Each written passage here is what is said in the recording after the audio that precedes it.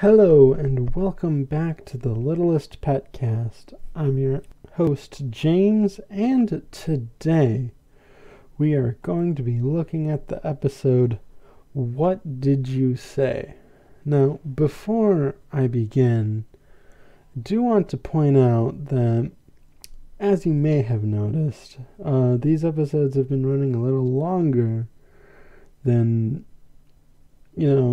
originally it was. So at first I thought I would try to combat it, but now I'm just like, whatever. I think I get better content this way.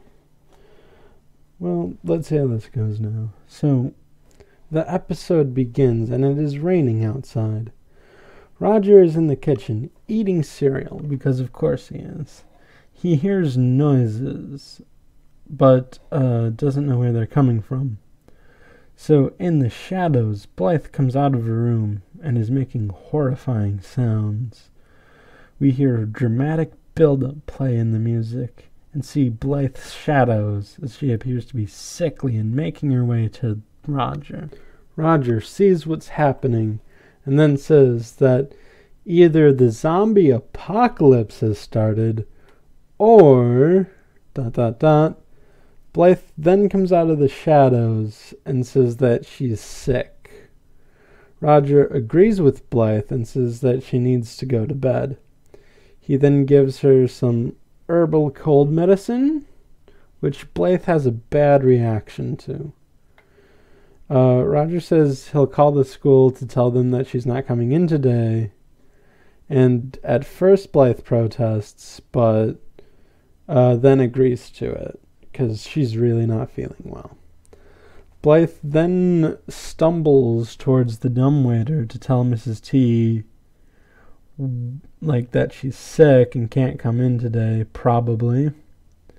So in the pet shop, the pets are having fun, and when Blythe comes down, they meet her, and Blythe explains she's sick and asks if Mrs. Twombly is in already. The pets are making pet noises and not talking. Blythe soon realizes that she can't understand the pets anymore and gets scared by this fact. So, meanwhile, in the back alley, there's a fly flying around, and Vinnie, who is there and not with Blythe, is on the hunt for it and is impatient. So it lands in the dumpster and Vinnie tries to get it but misses and lands in some trash. After getting all dirty, he says that he should just switch to frozen waffles. Pennyling comes out looking for Vinnie. Now that I'm saying this, it's weird that Vinnie is just out here in the first place, and Pennyling just comes out as well. How can pets just go out to the back alley? It's not safe. I don't think that should be allowed, especially if you're putting them in a specific area for them to be around, and it just doesn't seem terribly safe, Pennyling informs Vinnie of the situation, but Vinnie is still distracted by his prey, who is currently befriending Pennyling. Vinnie goes for it again, but fails a second time, and then says he'll be right in. Pennyling walks back in? It's still weird to say. And informs Russell that he should be right in. Meanwhile, Blythe is trying to figure what's going on with her. She has an idea that she describes as so crazy that it'll work. So she tries to stimulate her ears to turn her powers back on, by doing a bunch of weird stuff to it, but it doesn't work, and she gets more depressed about this. The pets are worried and think they should take her to the vet. Okay, I have to admit, that's kind of funny. But what I'm about to talk about is a bit of a rabbit hole. So, if this episode is longer than usual, and by usual I mean usual at this point, blame this, because I am shocked by what is about to go down. So, here's the thing.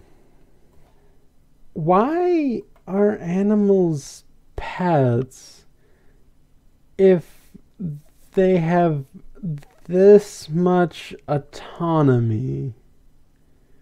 Like, why, are they going to take her to the vet? And how? How do they come to this conclusion? It is, she should see a doctor, or at least get some form of healing. But how do the animals know to come to this solution of all things? They go to the vet, sure, but why don't they have this isn't they broke a limb or something. This is Blythe is just sick with a cold. Shouldn't animals have different ways of dealing with stuff like this? Why didn't they go to that first and just immediately jump to take her to a healthcare professional? They have this idea and think they can execute it, I think. So why are they pets if they have this much free will? This is exhibited throughout the series. They do stuff that normal pets shouldn't do, watch TV, or watch TV and comprehend it, or just I don't know. There's I can't think of any other examples off the top of my head, but that one seems like a big one. So my theory is that this is some sort of prequel to My Gym Partner's a Monkey, where animals are speaking in human speak and have about as much free will. But if that's the case, why is there still separated and segregated? Why aren't they integrated? Is that why Adam was chosen? Oh goodness, I just realized something. Is Adam the beginning of attempting to mix animals and humans? Is that it? Oh god. This rabbit hole goes a lot deeper. Because now I have this. I know the in-canon reason is that his last name is Lion. But maybe it wasn't just that, and they just wanted someone to see if humans and animals can mix. And then that becomes the whole thing of, well, the first person to try this is named Adam. So it kind of fits. To quote a different Adam, I never asked for this. So, as I was saying, oh geez, that took like 5 minutes. They say that they should take her to the vet, but Russell says that humans don't go to the vet. Okay, that brings up more questions. Like, how do they know that humans don't go to the vet? Maybe, like, Russell just didn't see any humans going to the vet? Or maybe, like, he knows that humans don't go to the vet for some other reason? But this is still weird. Although I do... Well, no, that's... No, they have different vets for different animals, but, like... I mean, it's always struck me weird that there's just humans and vets generally. Like, not humans and vets, doctors and vets generally. Even though I know that there's, like, specialists, I guess. So, anyway. So, Sunil deduces, or asks, if instead of going to a veterinarian, they go to a humanarian, and the other animals just assume so. And then they immediately go into a song, specifically an 80s synth pop song about Blythe needing a humanarian. It is incredibly 80s, like down to the hair, the shapes and the colors, and like the tone of the music. And it's really, really 80s. So, between the girl pets and Sunil, they all ask Russell to be Blythe's humanarian, but he says that he is not a humanarian.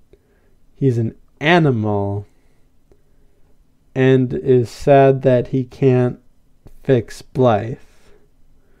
So then Mrs. Twombly pops in, and Blythe informs her that she is sick.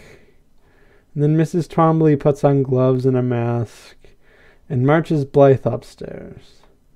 So, outside, Vinnie is still chasing the fly, but he ends up in the dumpster and then gets picked up by the city dump. So, yeah, again, these are bad security measures, in that an animal from the Littlest Pet Shop can just be taken by a dump truck on accident because you can just walk out to the back alley whenever. So, at the dump, Vinnie notices all the flies around.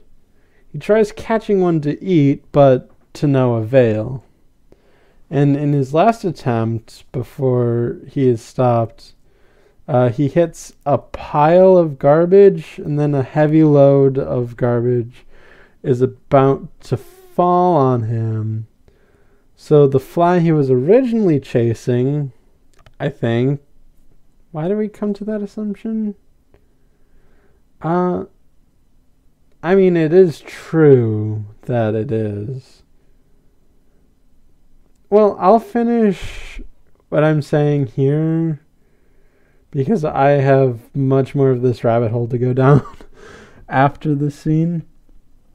So, the fly from the pet shop organizes the other flies to save him by forming into a hand and picking him up before the trash hits him. So, even flies have that much autonomy. that they know that something is in danger and they can organize to save it. Like, and again, like, how are we supposed to trust that, like, this is like the original Fly? It is, but how do we trust that? It's because, like, it has to be because, like, even though they're a bunch of flies, they have different and unique personalities that even though they can't talk in a way that can be heard, which is common for other bugs throughout the series, they still understand life somehow, but because of their biology, they know to live at, like, the dumps and stuff, which is incredibly weird, because they're just flies. And, okay, I know I just, like, make a lot of jokes about how, oh, everyone's mutant in this universe. This is more than just being a mutant animal. You can have, like, a hedgehog that can lift things and bend bars and break gates. But, like, this is, like, an understanding of why that's a phenomenal power that, like, these flies and all of these other animals have.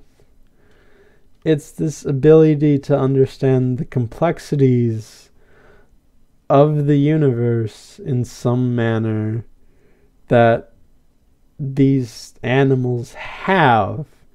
So why are they pets if they can understand this and do stuff and express, like, an incredible amount of individuality?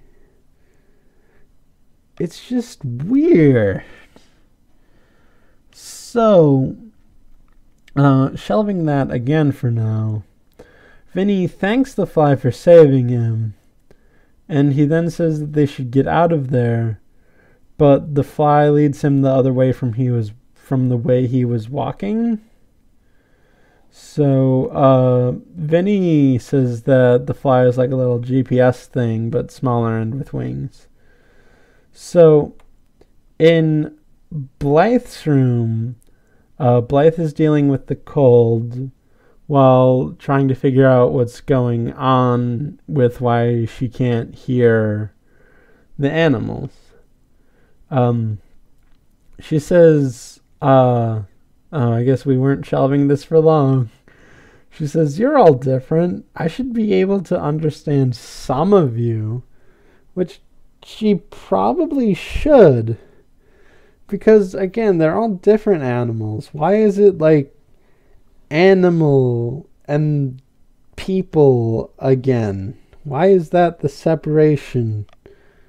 Like, somehow, like, they get it so that animals and people can share a language, but it's still segregated until Adam Wyan comes in to see if they can just coexist. But this is still weird that the division still remains at person or every other animal. And that's troubling to some extent because, like, it does not take into account the different unique species among the pets there. And, like, even though, like, they're all unique, even within themselves, like, they're still all mammals, except for Vinnie. And that's just weird. So, okay, out of the rabbit hole again, Blythe notices that Vinnie is missing and points it out, and the pets are like, we don't know where he is either. And then Blythe comes to the conclusion that this cold is what's making her not hear the animals, and goes to sleep to try to kick that cold to the curb. So when Blythe goes to sleep, Russell is in shock to realize that Vinnie's not there. Penny Ling says that he was out by the quote-unquote trash box, and said that he said he was coming in, but he didn't, and they just kind of forgot. And then Blythe starts snoring loudly, and then Minka makes a note that Blythe needs to go to a people vet once that cold is gone to get that bear out of her throat. So then at the dump, things are getting ominous. Vinnie is on edge, and we see a figure dashing around. Vinnie tries being cautious and warns the fly, but steps on a cassette player to make some music play. He turns it off after a few attempts, and then a rat comes up and asks if he's from around here or not. And when Vinnie says he's not from around here, two other rats show up after Rat 1 says that they are, in fact, tourists. Rat 3 thought that they were from here, or that they weren't tourists. But in his defense, he says his allergies are acting up and can't smell. Rat 1 says that this is a good thing around here because they're in a dump. So then he guesses that Vinnie was just chasing the fly when he got swept up in the dumpster. Rat 1 says that this happens all the time, and that last week an animal with a long pointy nose came around, but he can't remember the animals or what the animal was called. Rat 2 says it was an elf, but Rat 1 is like, no, it's not an elf. And then he thinks about it, and he says it was like a thing that eats ants, and then remembers that it was an anteater. He says her name was Sally, and that she was nice and a good singer, and that they were sad to see her go. At this point, the three rats crowd around Vinnie, and he is cowering down. And Vinnie thinks that they ate her, and they're going to eat him. Oh my god! But Rat 1 says that that's not what happened to Sally, and that's not what's going to happen to him. And then also begins to lead him out of the dump and to home. So at the pet shop, the pets are playing cards. You know, normal pet things. And are worried about Blythe and figure out what to do. Penny Ling mentions that she usually feels better after eating bamboo. Sunil mentions that he feels alive after fighting snakes and suggests that they release a king cobra into her room, which is like funny but also wildly inappropriate and like a thing to do. So inappropriate that Pepper rejects the idea and says that Blythe should just express herself through her scent glands like she does. Zoe then says that she should put on a collar and throw on a fashion show where people are looking at her. Russell says that those ideas won't work and figures that they just need to wait for it.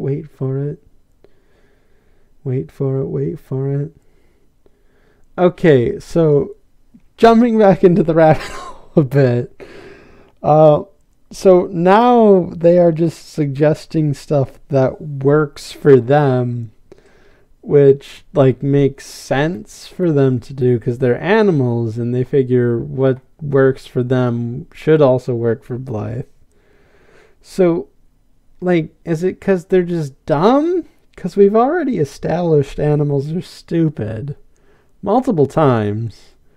So, is it just like from there to somehow becoming advanced enough to learn human stuff effectively and put it to use, kind of, in My Gym Partner's a Monkey, to then integrating? It's a weird thing to think about. But that's what I'm here for, to actually think about this show.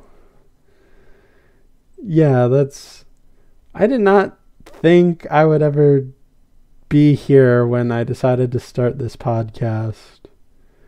But now I am realizing that part of this podcast is to think about the show, which is something I don't think I've ever really done.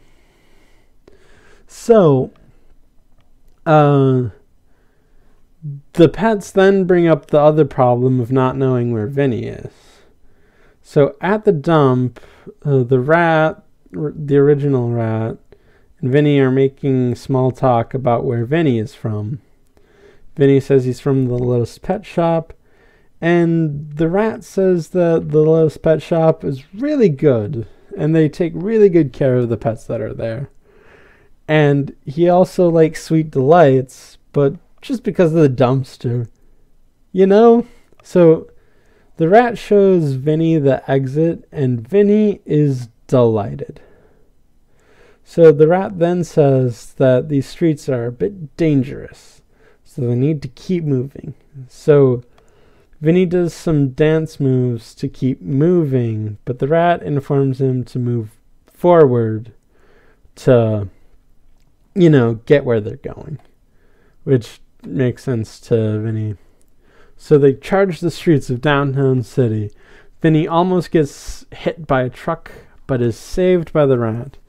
And then they have to outmaneuver a falcon, so they slide under a mailbox and then into a yard. They meet up with a bunch of vicious guard dogs. To be fair, they are trespassing, so maybe they're just defending their home. They're not like really angry, abused to the point of like they're just that hostile. They're just getting a trespasser on their property, which makes sense. So then in Blythe's room, Blythe rings a bell to get Roger's attention, and then she asks for more medicine. Roger goes to get it, but then she rings her bell again for orange juice, and then again for some chicken soup. So then after the chicken soup order, Roger waits, and Blythe is like, "What?" And Roger says, "Nothing, just waiting for the bell." And Blythe gets a laugh out of that. And then Roger says that that's a sign that she's getting better, and that he hates seeing Blythe feel so miserable. And then he leaves to get the medicine, orange juice, and chicken soup. Blythe notes that the cold isn't the only thing that makes her feel miserable, as she looks onto a picture with her and the pets. So, okay, to delve down into a different rabbit hole for a second, is this part of her dealing with her situation? Like I know like she can talk to animals, and that would be like cool in whatever context, but because she's like doesn't have a mom that we know of. Well, okay, she has a mom, but she's not present. And her dad has like a demanding job that we've seen so far. So he's like not there as much as like a dad should be, but that's just because like he needs to work hard and this is his job, and he didn't know presumably that his wife would disappear or die or whatever happened to her. And like, even though Blythe has like human friends, they're not always available and they have their own problems. So is like her like talking to pets and understanding them seem like a godsend to her, because like she doesn't have to feel lonely all the time. Like she spent her like days in the previous city that she lived in, or the suburb that she lived in, just outside sketching to herself. And then she came to downtown city like miserable until she realized she could talk to pets. So like, is it like that like she can talk to pets like another way of dealing with her loneliness in a way? Because like she has someone to talk to and convey emotions to, and they can convey emotions back, and holy crap, we're connecting rabbit holes now. So like what I'm thinking is that like she's like doubly depressed about not being able to talk to animals anymore, because she's reminded of like where she was before she could do that. That was like a lonely and sad place for Blythe. And so like she doesn't want to go back there. Yeah, that's what I'm thinking. So in the pet shop, Russell's trying to figure out where Vinnie is by asking Penny Lane what happened, and then having Sunil be on alley duty, but Vinnie isn't there and there's no sign of him, and then he just wonders aloud. So Vinnie and the rat, whose name is Pete, now that is revealed in this scene, and the fly have appeared to make it out of the dogs and are on the streets again, avoiding people. Vinnie then gets hit with some water from a popped hydrant, and Pete saves him. They then get hit with some bird seed, and some birds go to eat it while also pecking at Vinnie and Pete. So, back down the original rabbit hole of this episode, it appears that like some animals have autonomy and not all of them, because these birds just like, they seem like dumb as doorknobs, and like not in the way that Vinnie is. Like they don't even talk, they just like eat the food that like this old lady provides them, and like don't seem to notice that other animals are caught up in it. Like what determines which animals have like the level of autonomy that like flies and rats and geckos have, but like blue jays just don't seem to have? This whole thing is just weird. So they make it out and are in front of the Littlest Pet Shop. However, a little girl comes by and picks Vinnie up and takes him home, thinking he's a baby alligator. And her mom is just like, sure, whatever. I don't care. The little girl, whose name is Alice, said that this is nice. But Pete says that there are names that he could call it, but nice isn't one of them.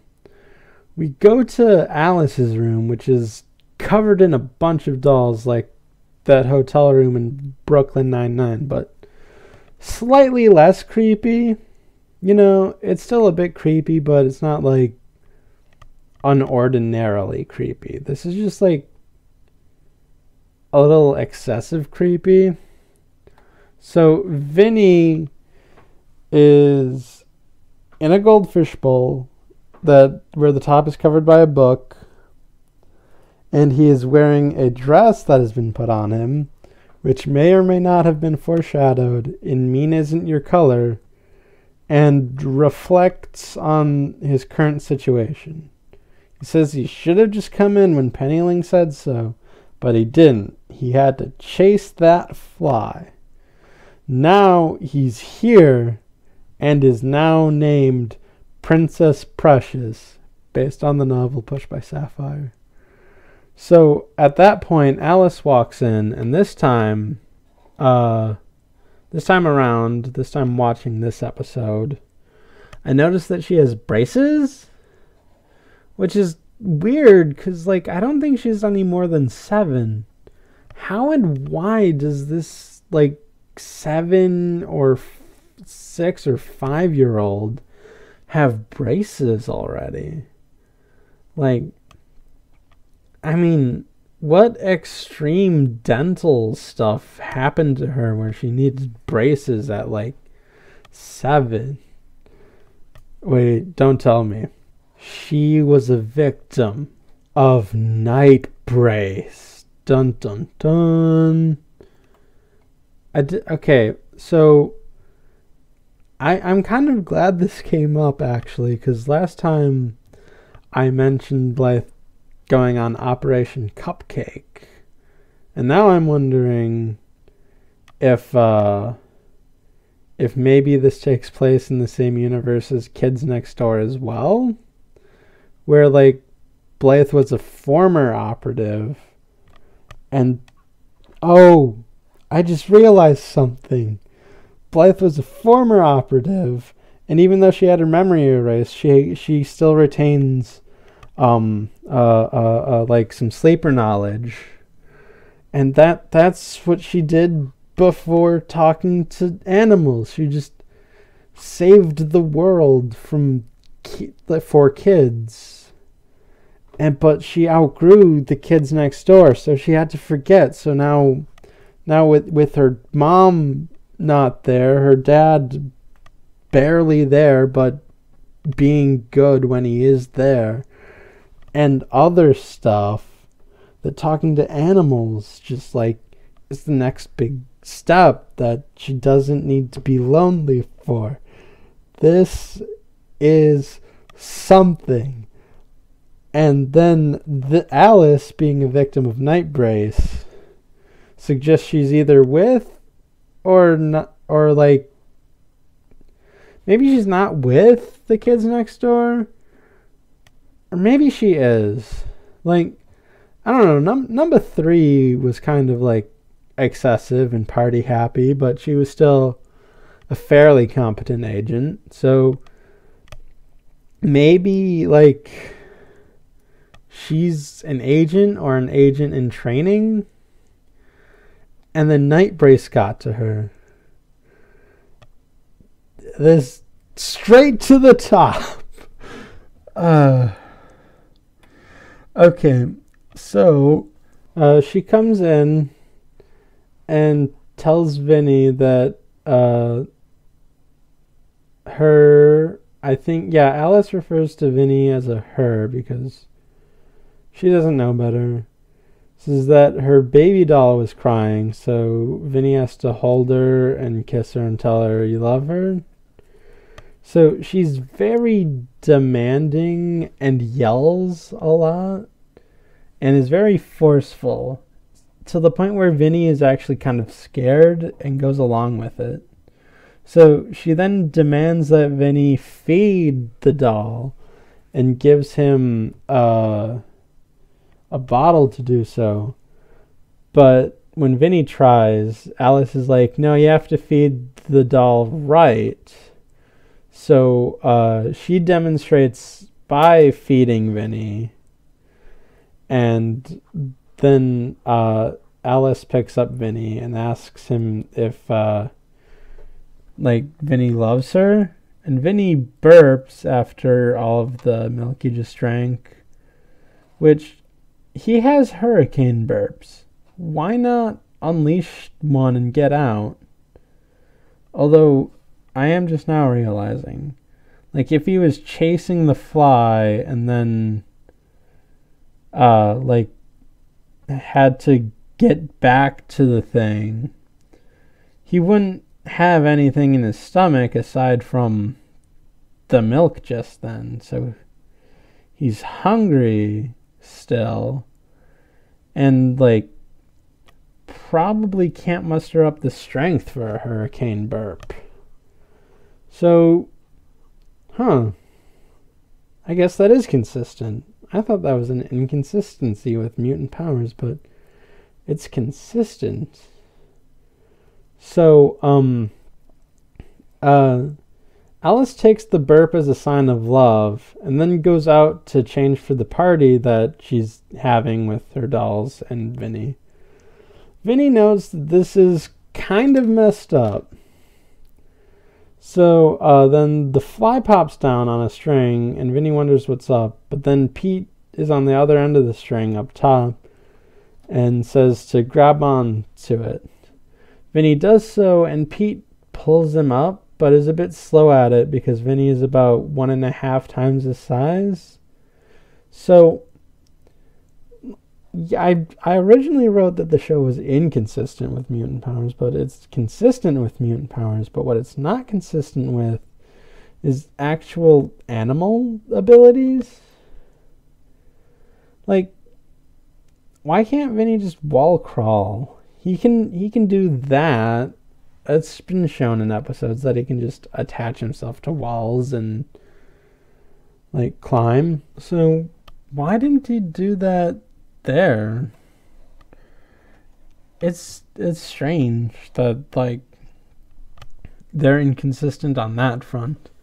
So Alice comes back now wearing a similar dress to what Vinnie's wearing and has some party food, which is just mac and cheese, which a mac and cheese party actually sounds really good. I shouldn't have a lot, but I'd be down for going to a mac and cheese party, you know? But she can't find Vinnie and is looking around. Vinnie is above her and sweats onto her, which is when she looks up to see the escape attempt. So it's at this point I noticed that they're on a ceiling fan. So the rat is on a ceiling fan and Vinnie is trying to climb up to it. Alice calls out Vinnie and Pete for being naughty and then turns on the fan to punish them and make sure that they don't escape.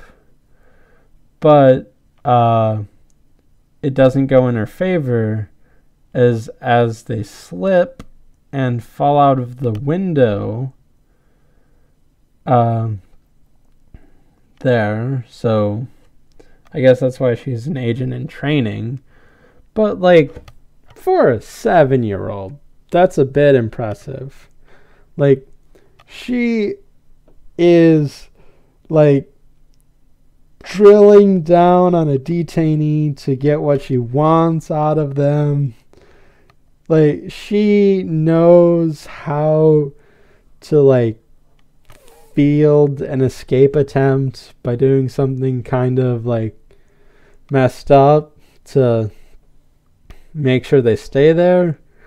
But they left the window open, so they flew out anyway. So,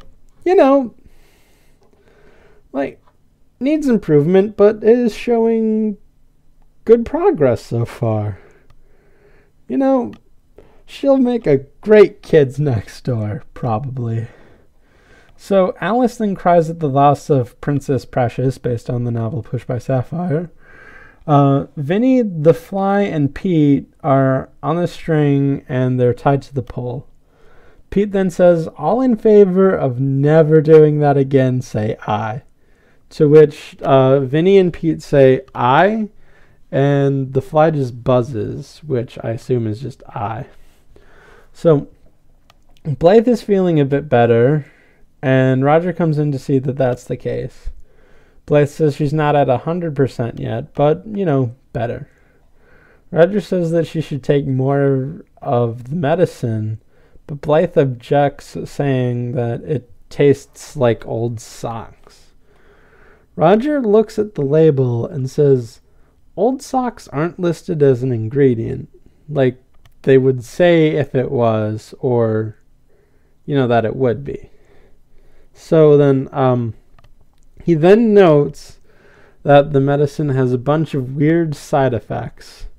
They are as follows. May impair ability to juggle, knit sweaters, properly polish silver, rebuild a car engine, wax surfboards, ride a unicycle, and here's the kicker, understand pets. Blythe is shocked, but I did call this the first time I watched the episode. I think it was at the bell scene. It might have been right away, but I can't remember for certain if it was that. I definitely knew by the bell scene. So then, back down a different rabbit hole. This medicine is labeling it that they can't understand pets. So this is a thing that some people can already do enough to where it needs to be printed on medicine. And so are we further than I thought we were, to the point where we get to my gym partner's a monkey than I thought we were? If many people can already understand animals, maybe just silently. I knew the reason why, but I was still confused when it was put on the label. So another thing is, how is everything else tested along with this? I mean, I'm sure this was probably a bit easy to test because someone who was more open about being able to understand animals took it and just couldn't. But how do they just things juggling seems easy to test, so is knitting sweaters. But how do they test rebuilding a car engine? And especially, how did they test properly polished silver? Because do they just not properly polish silver then? So it still ends up polished, but not properly?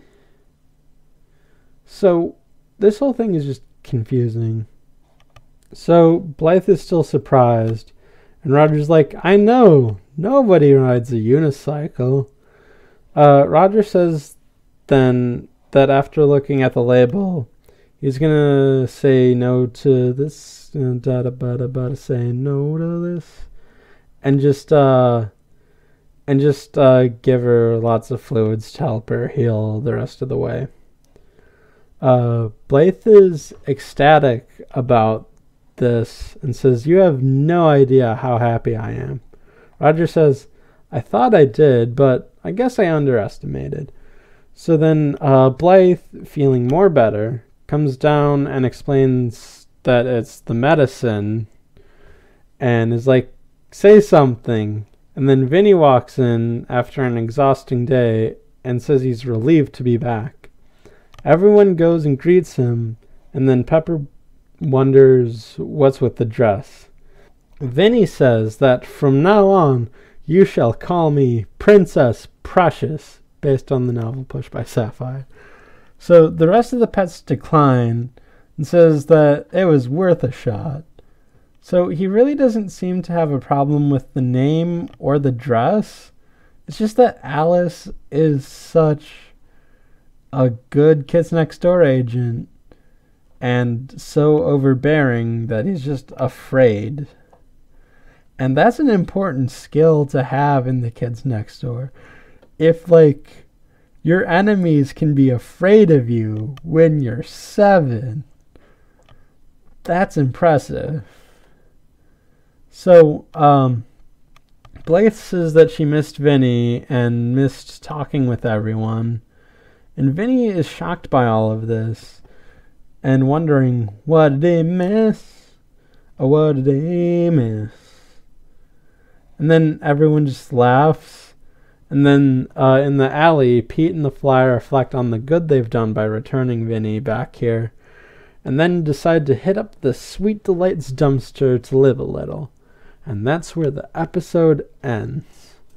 So, when I started this podcast, I thought, I would just, like, have a bunch of goofy fun, like, pointing and laughing, but now I'm really getting into the minutia of the series as a whole. And, like, now it just seems that, like, all of the questions surrounding the show are just catching up to me at this point. I wonder if I'll have, like, questions for next time. Like, I don't know, is, like, Blythe, like, somehow, I don't know, I'm not sure what questions I would have next time. But, I guess that's part of the fun of this podcast. This is just really an exploratory podcast. And, like, that's part of the fun. So, like, this episode itself was, like, fun, even though, like, I am now questioning a lot of it. So, but it was still fun, and it's still a good episode, and it even had, like, good Roger moments. I love me some good Roger moments. What can I say?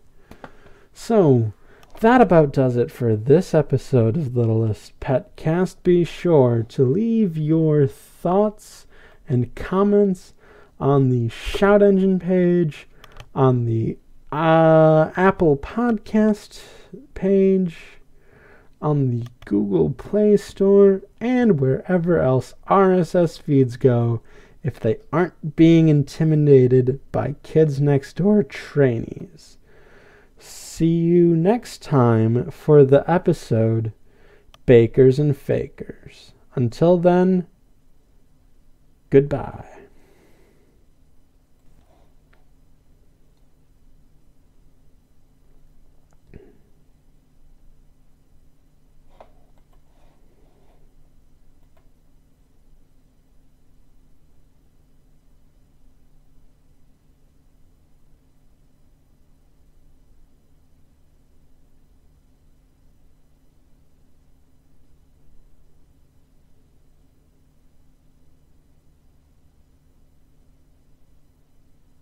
Okay, let's see if we can't figure this out.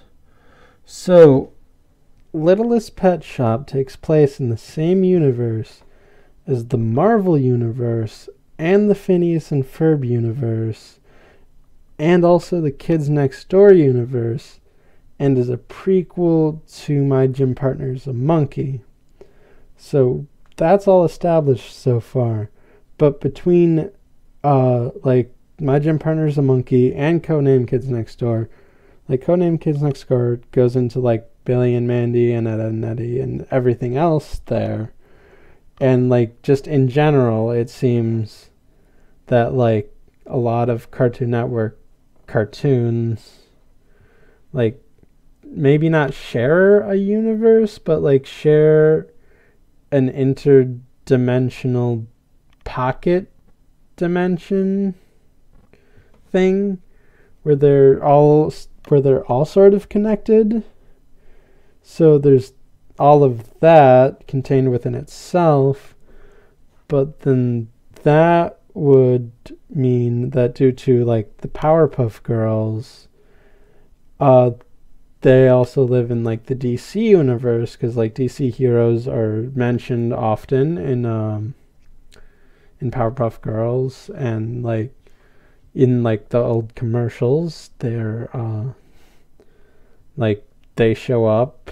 So the DC universe, which then goes into the whole weird realm of the DC universe, which then through Batman connects to the Teenage Mutant Ninja Turtles, which then goes into Turtles Forever, which is like way too big of a spreading point that I'm going to stop there, but I'm going to pedal back for a bit and go back to like Dexter's Lab, where they have like Hanna-Barbera cartoons as well, so it takes place in the whole Hanna-Barbera universe. So maybe this is just like a reset universe, like in like Scooby-Doo Mystery Incorporated, and like that makes sense somehow because of the whole animal talking thing, I think. I don't know, maybe it doesn't. So like it's all weirdly connected somehow. So yeah, this has been Grand Unified Theory Corner for another piece of the Grand Unified Theory. Yeah, that's it.